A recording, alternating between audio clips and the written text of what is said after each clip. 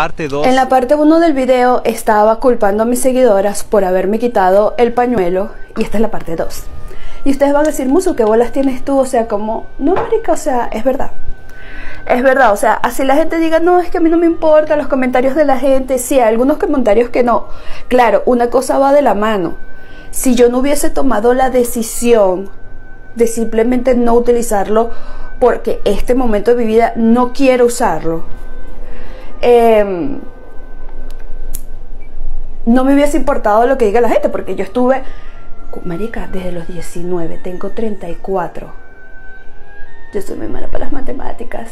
14 años, o sea, 14 años vistiéndome de una manera. 15 años. ¿Sabes? 14 años. Por cierto, este es el serum de beta-hidroxiácido y alfa-hidroxiácido, que tiene ácido salicílico, que ayuda con los puntos negros y a que la piel se te vea como porcelana, como la estás viendo aquí ahorita, bella. De la marca Glow Recipe. Sí, o sea, obviamente uno no va a ir por la vida haciendo todo lo que la gente, pero marica, o sea, yo me cansé, realmente, yo me mamé, no joda, así como me mamé de mi ex, me mamé de ustedes, me mamé de la ladilla, me mamé del me mamé, marica, o sea, me mamé. Y yo decía, ¿qué pasa si un día mis seguidoras me encuentran en un strip club, en LAMUSU que hace allí?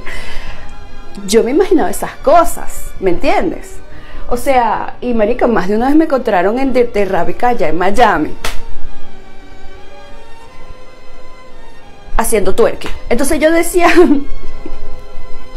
Amanda, decisions. Tienes que tomar decisiones. Yo pienso que una persona, y escúchame bien, una persona que ya va, no sé si irme por la señora Charlotte Tilbury o por irme por Tacha. Ya esta la estoy acabando y me da un morbo cuando se están acabando los productos, pero un morbo, así que yo quiero terminar de acabarlo. Yo creo que me voy por Tacha. ¿Qué estaba diciendo yo? Que ay, marica, se me fue el hilo. El punto es que me lo quité. Y ustedes van a decir, Musu, pero entonces no sé qué, pero, o sea, hablen, marica, hablen y se expresen, pero esa es la realidad. Duélale a quien le duela.